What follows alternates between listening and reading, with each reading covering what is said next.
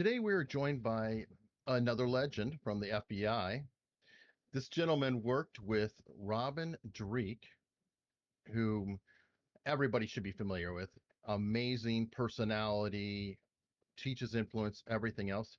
This is Jack Schafer, who wrote The Light Switch, and it is a fantastic book on how to influence people, how to essentially build a relationship, albeit up to a friendship, to either collect evidence or establish rapport, many different directions. How are you doing today, Jack? I'm doing well, thank you.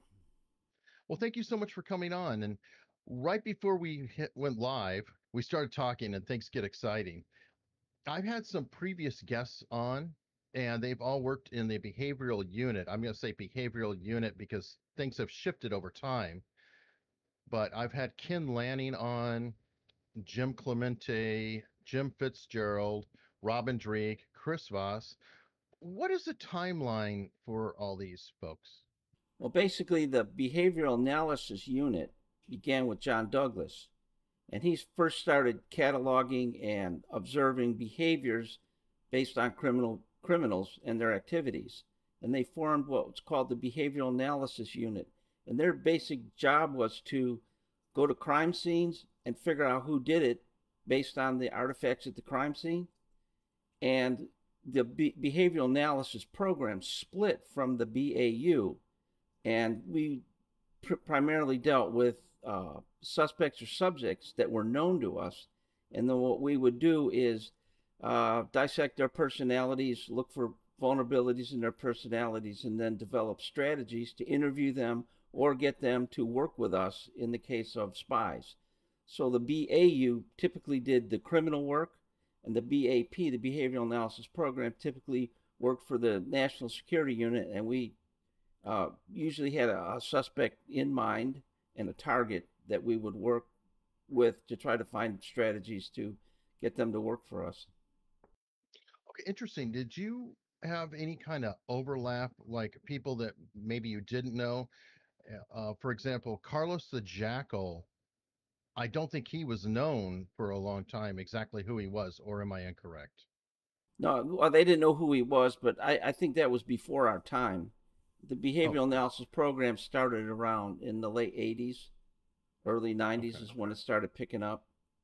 And that's when they split off from the BAU because they have the BAU and the BAP have two distinct functions. One is criminal, and the other one is national security. So we handle counterterrorism, counterespionage, espionage. Okay, that's fascinating. So, is there an investigative element, or is it just strictly a recruitment and espionage element? In the behavioral analysis program, we're recruitment. We help people interrogate. We assist agents in interrogating spies or potential spies. Help them recruit people. What are the best ways to handle recruitments or spotting and assessing? So we dealt mostly with the human side, and the behavioral analysis unit handled the criminal side. So they have Okay, two that's different fascinating. functions. And when you talk national security, it's not necessarily foreign threats too. From what I understand, you investigated an FBI agent at one time who was working I guess you'd say a source or informant, and you determined that the relationship may have been closer when you were watching their body language. Oh, absolutely. Yeah. That happened in Los Angeles, and I participated in that investigation. So we work domestic and international, as long as it's Okay. within the realm of national security. Now, do you work hand in hand with the CIA? Because I know the CIA is not allowed to do anything if it's a citizen. That's correct. Typically, I worked, most cases that we worked were cases that were domestic. And if we had international cases, we would have to work with the CIA because they have tremendous resources overseas. So in the domestic cases, we did it ourselves, and in the international cases, we worked with the CIA and other intelligence agencies, the military. Also have I don't know if it's a liaison or a legal attaché group. Do you work with them too? I know I've had Eugene Casey on, and he interviewed Carlos Sajaco when he was stationed in uh, Paris, I believe, attached to the embassy. Yeah, we didn't have much to do with the legal attaches except for they ran liaison leads for us in foreign countries. Other than that, I didn't have Okay. any personal interaction with them.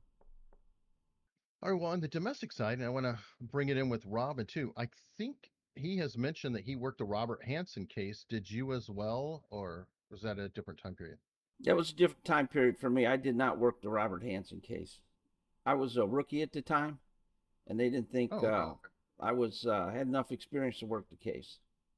Wow. What are there any cases you can talk about that are particularly high profile that it's safe to name names because they've already been convicted or whatever?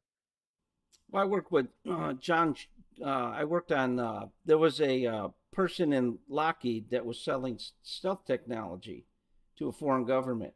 We got wind of it, and we set up a double agent operation. In other words, we pretended, or a false flag operation. We pretended to be somebody from a different country, and we Hmm. approached John Charlton and told him we were interested in buying the information that he was selling. And we spent about 6 or 8 months on that case, and he turned over a lot of classified information to us, to our undercover agent, and we were subsequently able to prosecute him. And he pled guilty and served some time in prison. That's fascinating. I've had a couple undercover people too, and they were saying that FBI occasionally will own a store of sorts or like a warehouse, or they may set up a scenario. Is that something you're familiar with? Yeah, we would do that. Whatever the case requires, we would set up whatever's necessary to give us the highest probability of success. And if that means setting up a front store or a company, then we would do that. Set up apartments or whatever is required in the case. But those are typically Do, larger cases.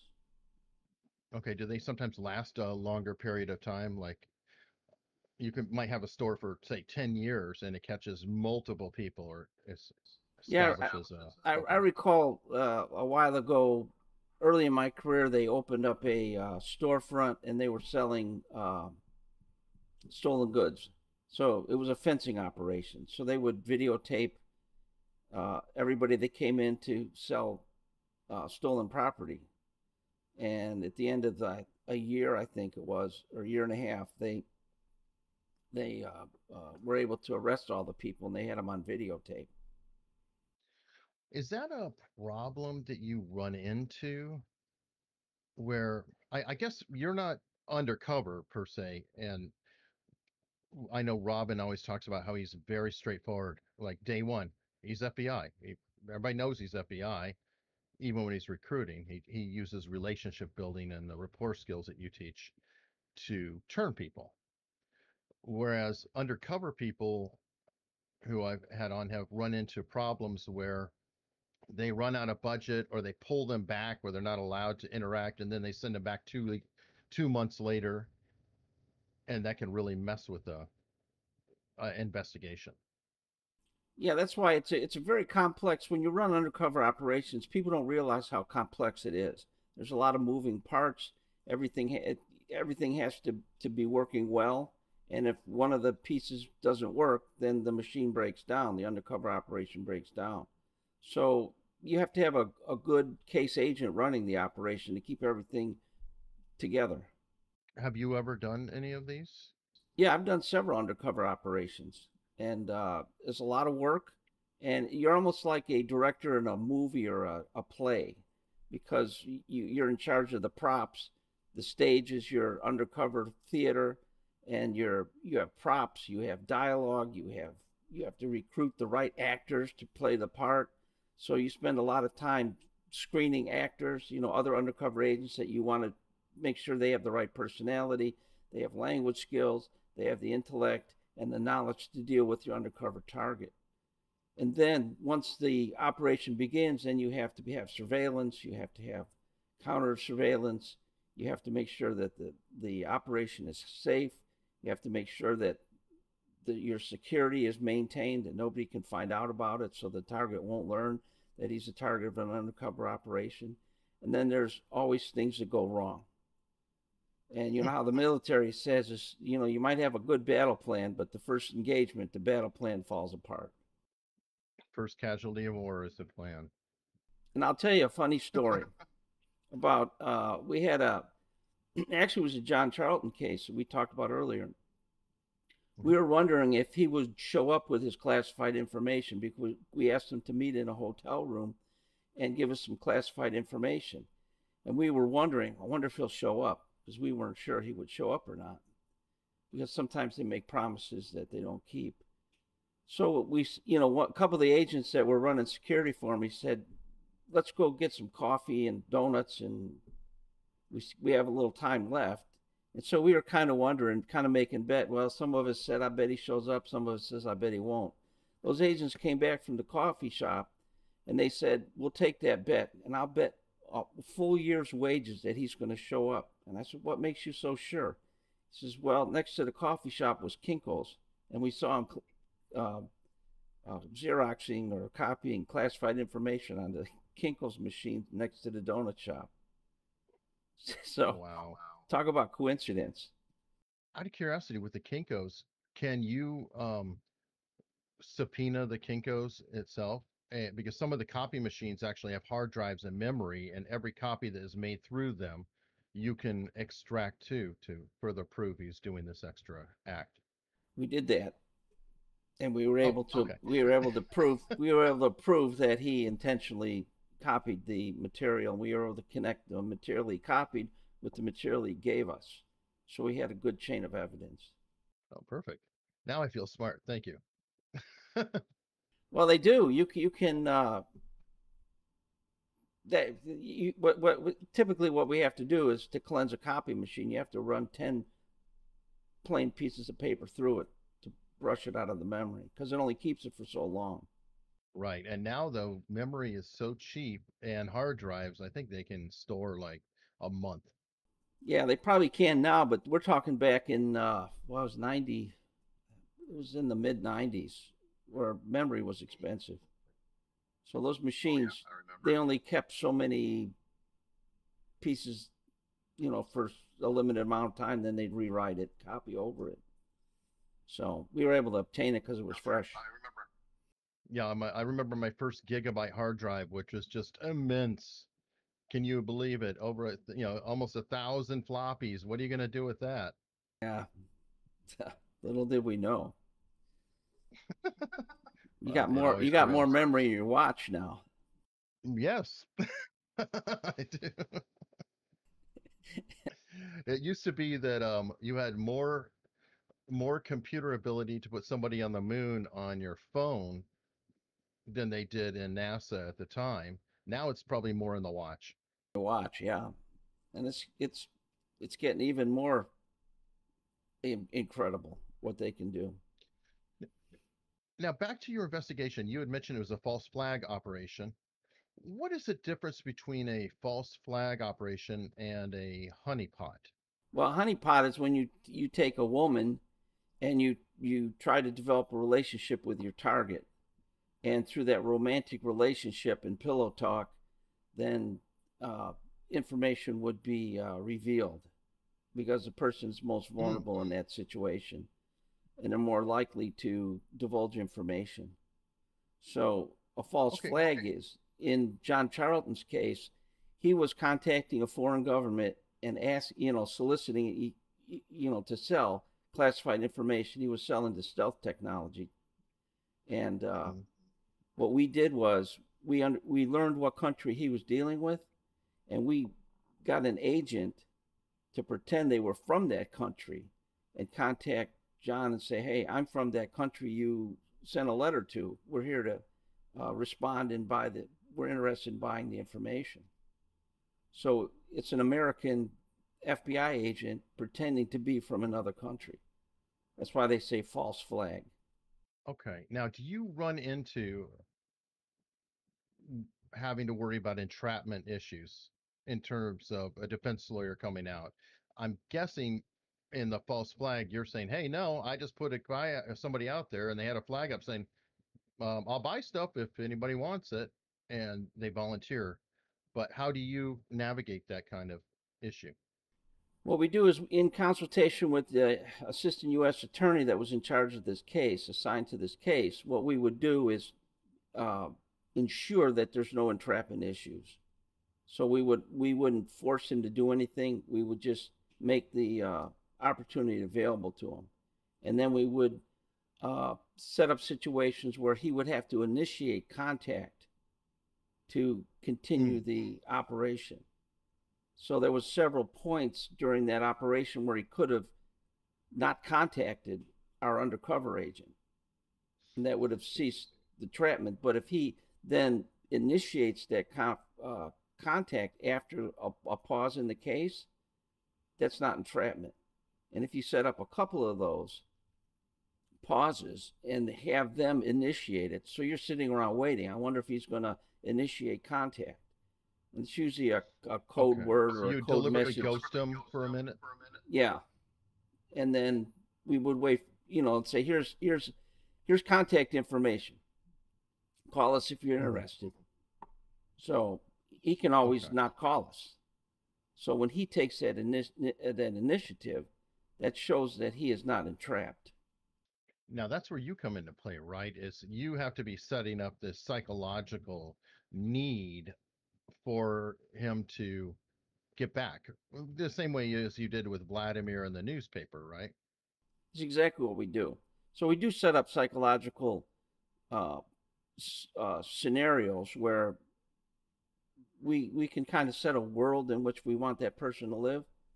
So what we do is we psychologically develop that world, and then of course we can manipulate that world because it's our world that we've developed.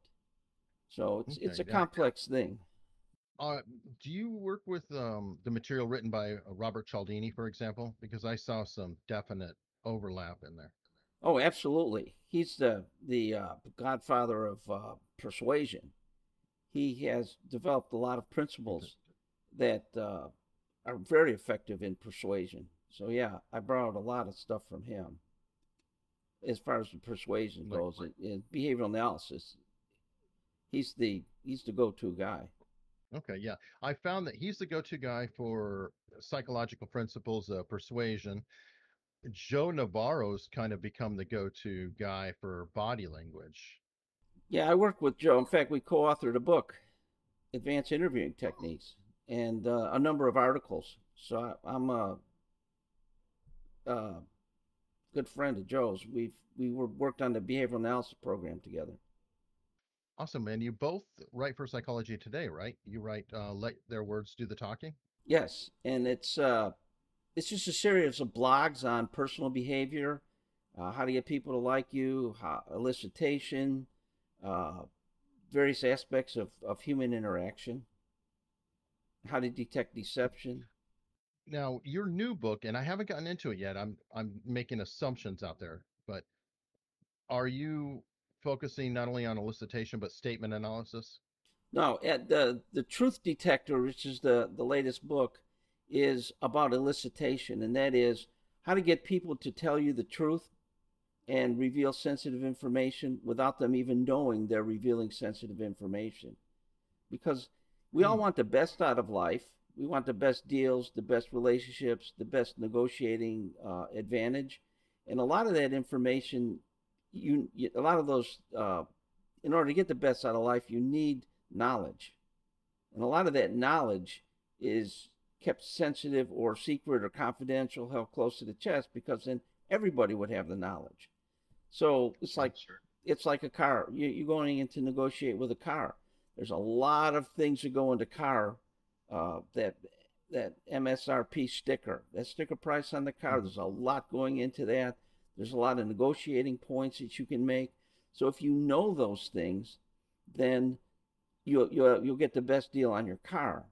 But they don't tell you those things. So what you have to do is elicit. And I spent some time eliciting from a star salesman from one of the largest car dealerships in the country. And through just casual conversation using elicitation tools, I learned a lot of insider information that helps me Mm, buy cars. that's awesome. You talked about elicitation in the like switch too. I know when you were buying some jewelry for your wife and you've got information out of them. What I love about the angle of truth detection is we spend a lot of time worrying about whether somebody is lying. And some legends I've talked to, like Avinoam Sapir, who brought statement analysis in from Israel, is very focused on saying you don't care about that. You've got to find the truth, and then everything that goes away from that is the problem. And a lot of people are kind of backwards on that.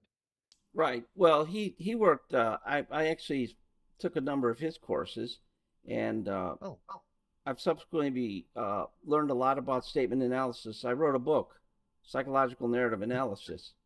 It's oh, okay. professional method to detect deception in oral and written communications, and Okay. that was my specialty in the BAP unit. I analyzed statements, analyzed interrogation transcripts, and anything that had to do with the written word.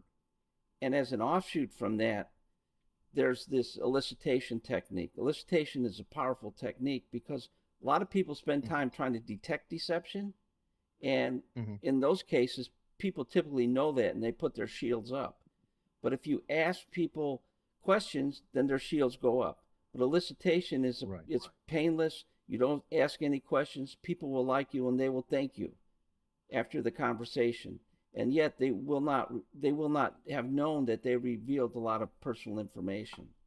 It's very powerful for bad guys too, though, right? Kevin Mitnick, famous world famous hacker, is probably one of the best social engineers in history. I don't know if he was a great programmer, but he was very good at elicitation and getting people to reveal things so he could hack them. Yeah, and that's what con artists use all the time when they steal people's identities. And that's another point we bring up in the book is you have to know the techniques people use to get personal information from you in order to protect yourself from being a victim. So there's something called name it and claim it. In other words, if a person comes up to you and talks to you, and then you recognize that technique as something that we talked about in the book, you can say, "Aha, that's an elicitation technique. That person wants to get my personal information, and that's called the presumptive statement, which is an elicitation technique. That's a presumptive statement. Mhm. You name it, you claim it, and then you protect yourself." Do you do it out loud? No, well, typically you do it inside your head. But one time, Okay. I'll tell you what happened once when my son was trying to negotiate a deal for a car, and I told him name it and claim it. So every time the salesman came up with a technique, he'd say, "Oh, that's a puppy dog. That's emotional effects. That's this and the." I just did that so he could practice recognizing techniques and saying them out loud. And then of course the salesman goes Oh like, wow. "Where are you getting this information from? You must know somebody who sells cars." So, but you don't have to say it out loud, but you have to at least recognize if a stranger comes up to you and doesn't ask questions, but initiates a conversation, and you recognize those techniques, presumptive, party perspective, bracketing, one of the techniques we outline in the book, then you could say to yourself, "Whoa, they're trying to get information from me, sensitive information, and Mm. I'm not going to allow it because that's a technique I learned about. I'm going to name it, claim it, and then you protect yourself." So the book works both ways. It will help you be proactive to get information, and it'll help you be reactive or defensive to protect yourself. Because like the ring, I wanted to Mhm. get the best deal on a ring. You have to know the markup, the salesperson's commission. What are people? How low is that merchant willing to go for that ring? And I elicited all that information from the clerk, and therefore I did the calculations quickly in my mind, and I said, "Aha, this is what he'll probably sell the ring for," and then you can get the best deal. So, I mean, you can Interesting. do it with real estate. You can do it with your kids. Oftentimes parents want to know what their kids are doing, but the kids are a lot of times reluctant to do it. Elicitation is perfect to get your to set up an environment where your child wants to tell you things, not because they have to or they're forced to. They want to because of the environment you set up through elicitation. Bringing all this up, there's something that you could really help with. I've had it come in the comments before from different people who are, let's say, not mechanically inclined, and they are wondering if they take their car to a mechanic and supposedly a repair is done or a series of repairs are done, are there any techniques to find out if the actual repairs were done or were legitimate? What would you recommend as maybe a question and answer path that they could do that could elicit that information? Well, what I generally do is ask for the part. You say that part is bad, show me the part. Take it off the car, replace it, show me the part. And then that typically will let you know whether the part's broken or not. True. Okay. But a better line would be you talk to you interview your mechanic and say, you ask him questions like, well, I'm trying to think of some questions you could ask a mechanic. You could ask him how he does things to find out if he's got integrity, or you could test him by saying this I think this part is bad, and then you can run a what we call vetting. And I've done that once or twice. I went into a mechanic and I said, I think that part's broken. I think you need to replace it. Good mechanic will come back and say, no, that part's good. There's no replacement necessary.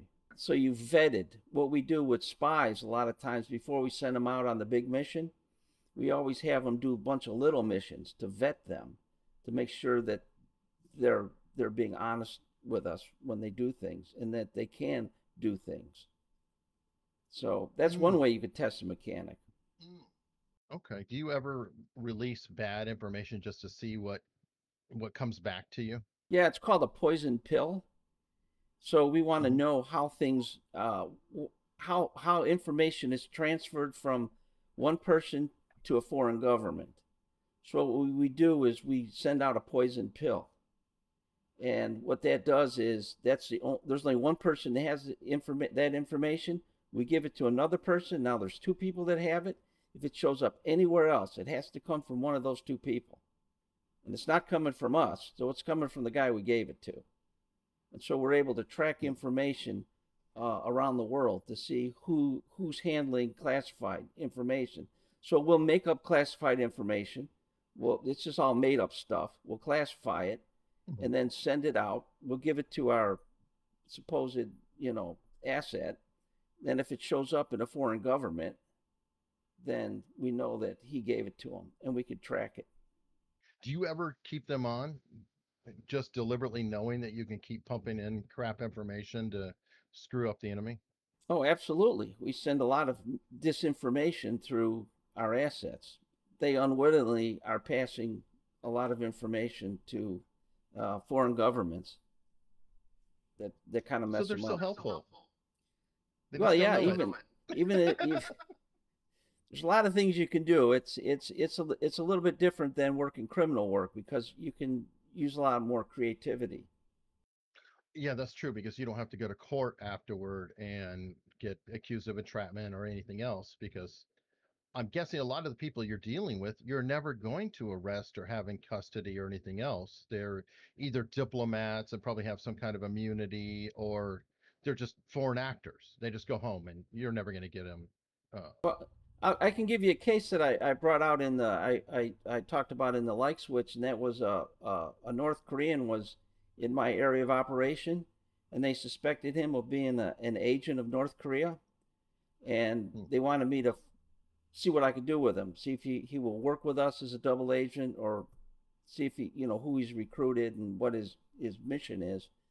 So he opened up a store, a little Photoshop store, and I used curiosity because I wanted to I didn't want to come in undercover, because once you break your cover, then the other person says you lied to me, and therefore they don't Sure. trust you because you lied to me. So what I did was I set up curiosity. I went to his shop when he wasn't there, and I said, "Sorry, I missed you, Jack."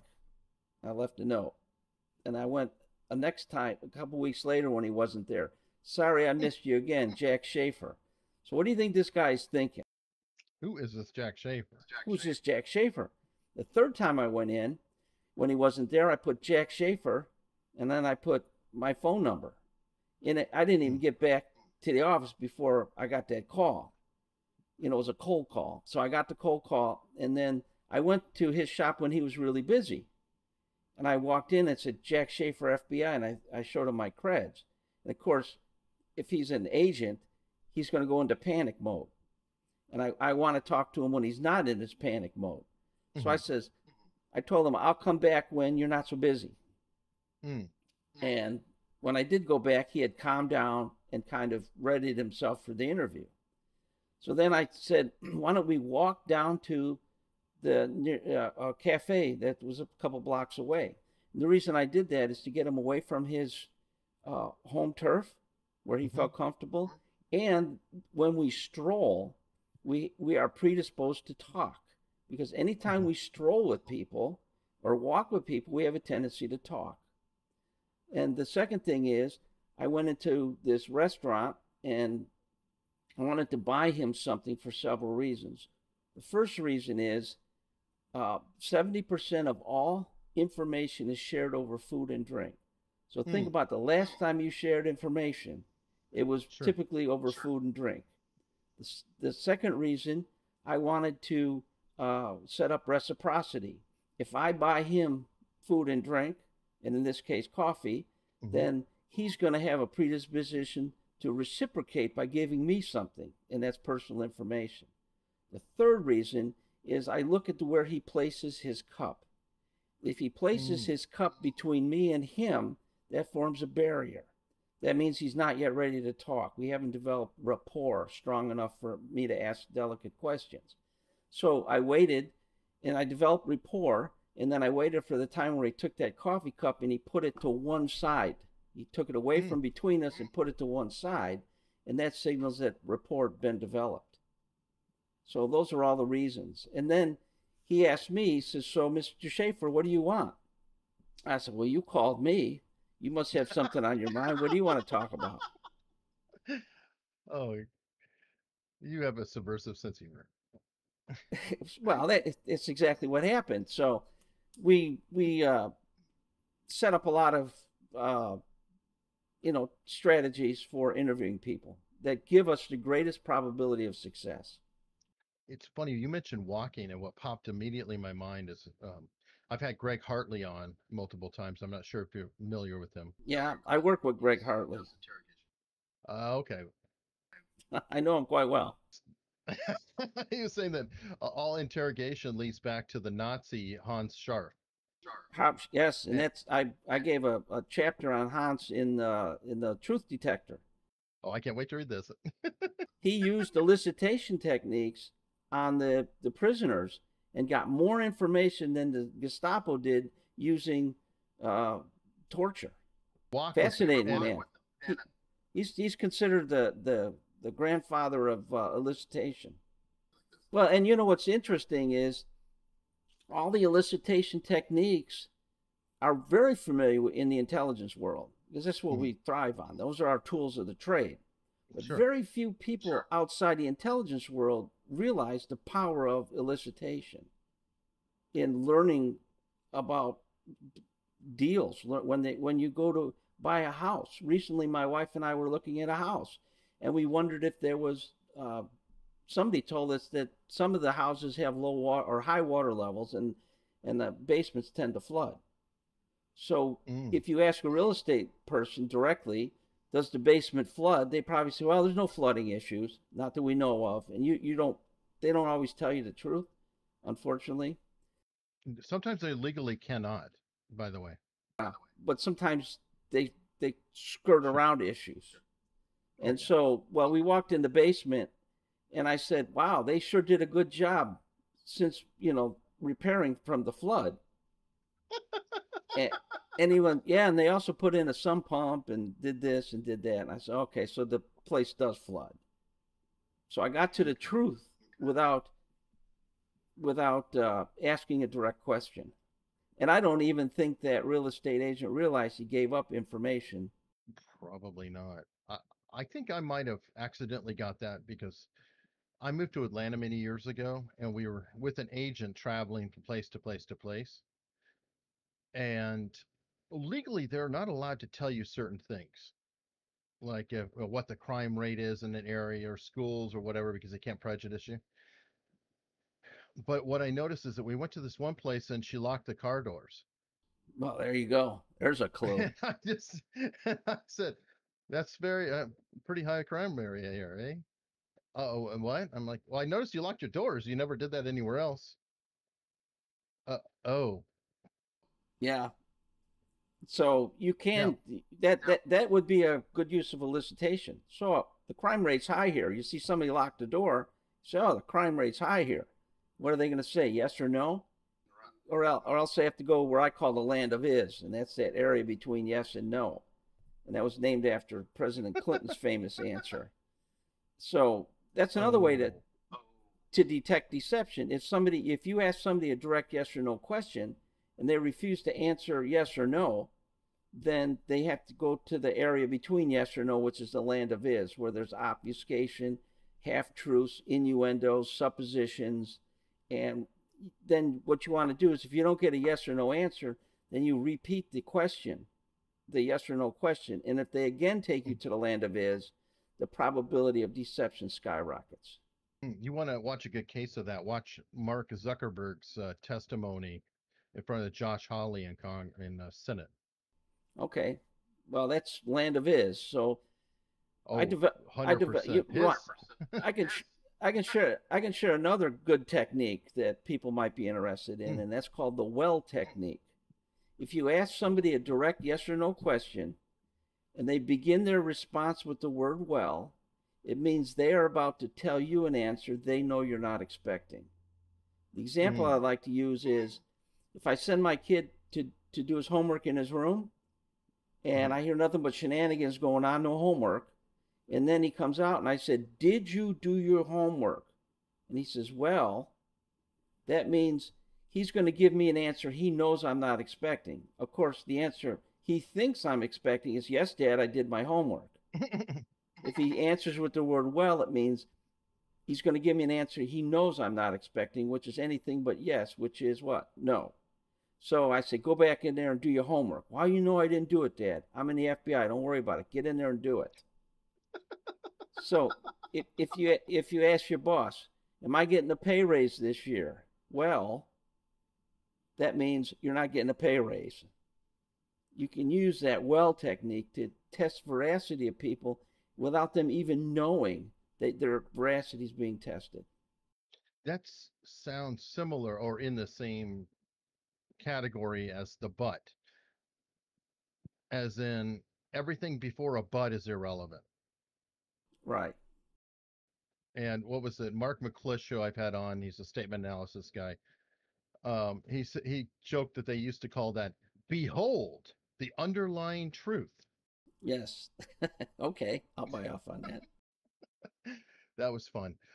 Um, to wrap things up, this has been fantastic, and I want to deep dive as much as possible. I have a live stream where I bring in the audience into a live chat, and I was wondering if you might be available in the future to come on, say, with Robin Dreek to answer, audience questions as well as maybe all chat together and dig into this. Yeah, absolutely. I'd be more than happy to do it. Okay, fantastic. Now, everybody needs to rush out and get the like switch. If you haven't got it yet, get it now, catch up. It's like back homework. And your new book, The Truth Detector, I've already bought it. I haven't read it. I'm super excited to get into that because that seems to tie right into moral elicitation and everything that I'm really, really into. But I do enjoy the like switch, especially for establishing relationships and your friend signals. In the days of COVID now with masks, the eyebrow flash, the head cock, I think are especially valuable for making people feel comfortable when we're all a little bit frightened to begin with. Yeah, most of us rely on the nonverbal cues, and when we put a mask on, we're severely limiting our ability to detect and evaluate nonverbal cues because we're missing out on almost half of them. Yeah, I'm trying to beat up the eyebrow flash. Well, everybody I do, I go out of my way to go, just anything to calm down. Well, it's a long distance friend signal, and if you approach people, and once I notify people or make them aware of the eyebrow flash, they say, I didn't realize, but I do this hundreds of times a day. And I go, yeah, you do. But how come I never noticed it before? Well, it's kind of a semi conscious uh, cue that tells other people we're friends, we're not a threat. So we do it automatically. But once you're Yeah, you aware talk. of it, then you can intentionally do it. Yeah, and you talked about the urban scowl, and I want to wrap it up on this because I have a weird theory. You could tell me if I'm right or wrong. A lot of the most famous, likable people, say like Johnny Carson, are actually from the Midwest, if you will, or parts of the country where, people are very open and friendly and engaging. Do you think that perhaps that sort of upbringing in the small town or open society could have been an um, unintentional or unrealized advantage to where they were performing all these techniques, even though they never realized they were taught these techniques? And going to New York, they're like, holy cow, this person is just really nice. Yeah. I think you're right because I grew up in the south side of Chicago and you have to walk around with the urban scout so you don't become prey. Mhm. And yet I met my future wife out in the suburbs. And I went out in the suburbs and all her friends thought I was mean. They didn't want to talk to me because I walked around in the suburbs with my urban scowl. And then when my wife mentioned it to me, I said, oh, I better get rid of the urban scowl because I'm in an environment where I don't have to be on guard from predators all the time. So once I realized that, then I was able to use it in different environments intentionally. So if you see a panhandler, give him the urban scowl. Don't look at him. Don't give him an eyebrow flash. Don't smile. Don't do anything. Just walk right by with a stern face. And then they won't approach you at all. So you avoid a lot of Okay. situations by knowing how to just what nonverbal cues to display in different situations. Yeah, and I appreciate you bringing that up because, I'd be walking around always being, hey, look at me. And I used to get hit up by panhandlers all the time. Now I've got it to where I have headphones in, whether they're on or off, they're always on. I never Yeah, hear them. Hey, sir, sir. yeah, that works. Well, it's a cheat, but Well, that's a offshoot of the urban scowl. You're just not giving anybody any attention, and what it is it's negative attention. It's I don't even want to hear you. definitely, definitely. Well, Jack, this has been wonderful. Thank you so much.